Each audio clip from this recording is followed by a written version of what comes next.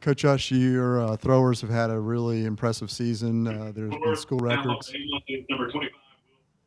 There's been school records in three different events: men, women, shot put, and then the weight throw. Has this been kind of a breakout season for the throwers? Well, I would say yes and no. I think it's been building, and we were just addressing, a couple of years ago, having gone to a national championship and having to, not compete, and since that moment, I think our group has been laser focused. A couple of the people that are coming to this meet were at that meet and didn't have an opportunity, and they've kind of led the charge of just outworking and out competing a lot of their competition. So I think they feel pretty strongly about they're given opportunities and capitalizing on them. But as far as being the breakout year, Alabama's always had strong throwers before I was here and maybe after I'm gone. But I think this group represents pretty well, Alabama track and field for sure. And you're going back to an arena where the gentleman sitting next to you posted the what is now the 8th best collegiate weight throw in history. Does the familiarity with that arena, with that ring, help your crew? Yeah, absolutely. And as Coach Waters said, we've had opportunities to go and train up there a couple times. Our practices have been awesome up there. It does feel like a second home for us. We've had some tremendous performances with both the men and the women there. I think the rings are very much like our home ring here, and there's a ton of familiarity with the facility. And again, the home field advantage I think helps us. We're going to have a lot of family and friends and professors and other coaches coming up there and watching us, and I think it's absolutely to our advantage for sure. Bobby, you've been amongst the top 5 throwers in the country right now. You've been the most consistent with big throw after big throw. What's been the difference this year for you? The biggest difference this year, I would say, is staying healthy through it all. We made a lot of adjustments and have laid out a plan together and really stuck through it, and we just did a really good job of working together and making sure that the stuff that we laid out, we stuck through it. And that's basically been the biggest thing, is just making sure that we stick to what we've been doing and wholeheartedly doing it.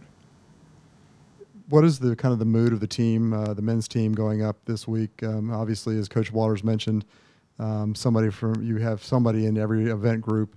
What is kind of the feeling going up there?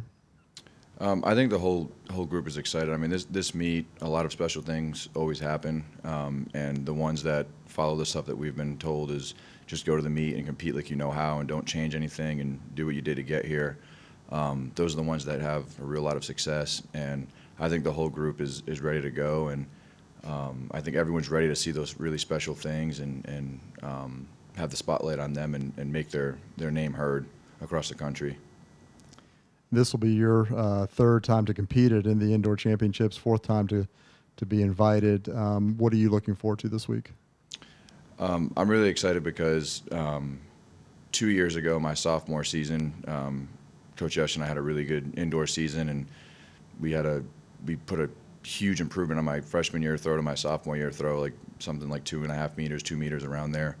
And that was kind of like our, breakthrough year for the both of us, and we really kind of looked at each other and really excited about that. And there's a lot of emotion that went into that meet for the both of us, and it was a great start.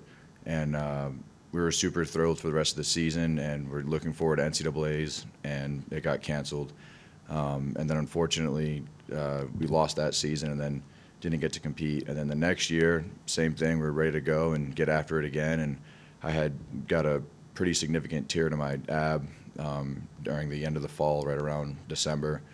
So I had to take a bunch of time off and compete through that and battle that. And then that didn't stop us, though. I mean, we laid out a plan again and modified things and did what we could to compete and train and do our thing. And we showed up last year, and I had a pretty good job. I made 5th, and I was excited for it. But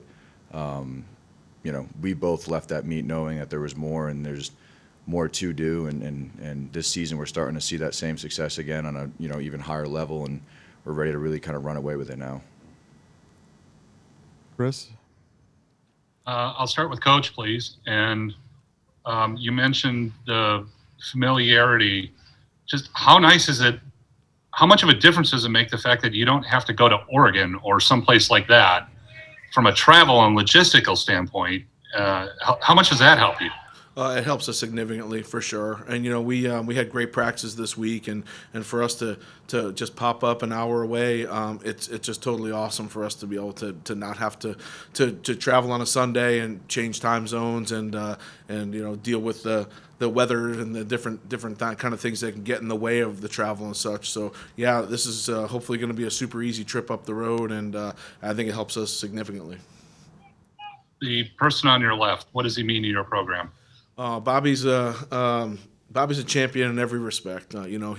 He's overcome a lot of odds, and he gives himself to our program every day. I don't know if there's anybody out there that there's plenty of people that work hard. I don't know if there's anybody that works harder. I know there's nobody that studies their craft more than Bobby Colantonio, and he lives and breathes the hammer throw and the weight throw, and he lives and breathes Alabama track and field. His identity is with this program, and I think our program has some identity with him as well. So he is a huge part of both our men's and women's team. Bobby, tell me about the hat. The hat? Well, I came up with the idea of getting a all-black suit, and I wanted to wear my other cowboy hat, so I ended up getting this one yesterday to go with it. So yeah. So it's not like you're a big Johnny Cash fan or something like that, or? I mean, I do like Johnny Cash, but that's not, I guess, the reason to go with it. The hat surprises Coach too, by the way. I talked to you once before after the meet was canceled 2 years ago for indoors. Okay. When you look back on that, I think you described it as heartbreaking last time we talked. Has 2 years gone by added any perspective to it, or does it just make you hungrier? Yeah, I mean, the biggest part of that season was I just started to get a glimpse of like the success that I've been trying really hard to get back to, and for myself and Coach Yush, like we're extremely passionate about what we do, and we both put our everything into it. So when we finally got like a real big glimpse of success and we saw the results that we've been searching for and just putting all endless of hours and effort and time and everything into, it was a great sight. And then going into that SEC meet, unfortunately I had fouled out, so that left kind of like a bad taste in my mouth, and I really didn't want to get back to NCAA's the 2 following weeks and kind of have redemption and show everyone what Coach Yush and I are about, and that we're still the real deal. So when it got canceled, it was hard. It was very hard, and even going through COVID, that kind of always just sat in my mind, and I still did a bunch of throwing on my own and stuff like that because I wanted to get better and just not have a setback for the years to come. So it was very hard to go through that whole time and have to deal with that. And then, going to last year, same thing. We were ready to get going and hit it hard and do our thing. And unfortunately, I sustained an injury, but it just happens. I mean, we push our bodies to the limit every day in and day out. And it's just stuff that kind of comes up and goes. I mean, everyone deals with injuries and has stuff going on. So this year to be back here and healthy, and ready to go. I'm really excited. Coach Yush is really excited, and we're ready to just really show out. Forgive me, I should know this and I don't. Is eligibility-wise, how much do you have left? I have indoor and outdoor next year. Okay, so this is not like the last time. Mm-mm. Okay, but I'm assuming next year it's not going to be in Birmingham, so that's got to be kind of special in that respect. Yeah, definitely. This is the last kind of really big home meet here, and I don't know. It's kind of where it all began because my freshman year competing, it was also hosted here as well. So it's cool to see how far I came from then. Now 3-4 years later till today, just the progress that has been made and how much I've grown and developed and. Just the lessons I've learned through Coach Yush and Alabama track and field.